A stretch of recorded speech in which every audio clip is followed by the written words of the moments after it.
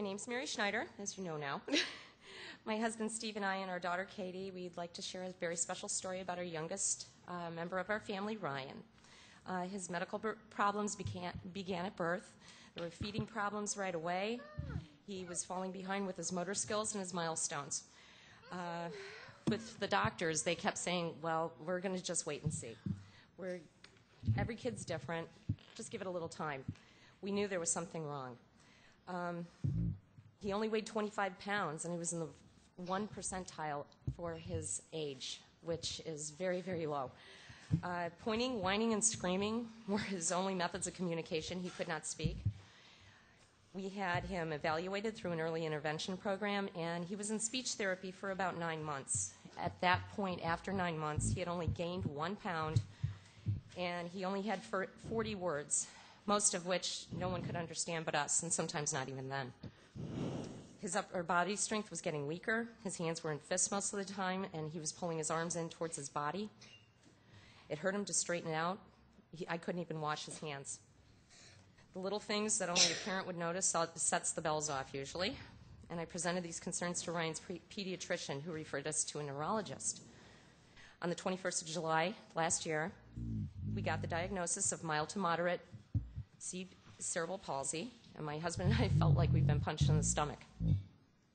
To shed some light on this condition that currently affects over 500,000 Americans, about 6,500 new cases of cerebral palsy are diagnosed each year in infants up to preschool-age children. The research for this currently focuses on prevention. Cerebral palsy is a general term that describes a group of disorders.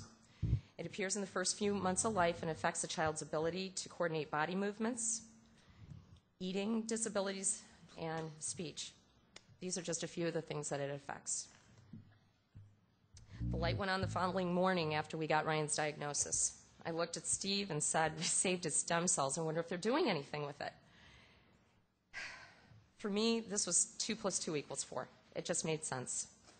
After 2 weeks on the net researching and many, many phone calls to leading researchers in stem cell therapy nationwide, I found very little hope or information, and a lot of no, I won't do the transfusion. We were told that the spasticity in Ryan's hands, if it got bad enough, we could get Botox injections, but no one would give my son his own cord blood. You can get donated blood products from a stranger anytime for surgery or trauma, and the situation we found to be unacceptable. I called Dr. Harris, the head of the cord blood registry bank where Ryan's stem cells were stored. He suggested I get in touch with Dr. Joanne Kurtzberg at Duke University to see if she would do the infusion. Dr. Kurtzberg agreed, and Ryan's autologous transplant took place on October 11th, 2005. The procedure is really very simple. 20 minutes for the cells to drip in through an IV in the back of the hand, followed by a saline drip for 2 hours just to push things along gently. The stem cells know where they need to go, and they land there fairly quickly. Given this opportunity for Ryan, I set up a protocol system on my own. Pre- and post-infusion evaluations and progress monitoring is being done with Easter Seals DuPage.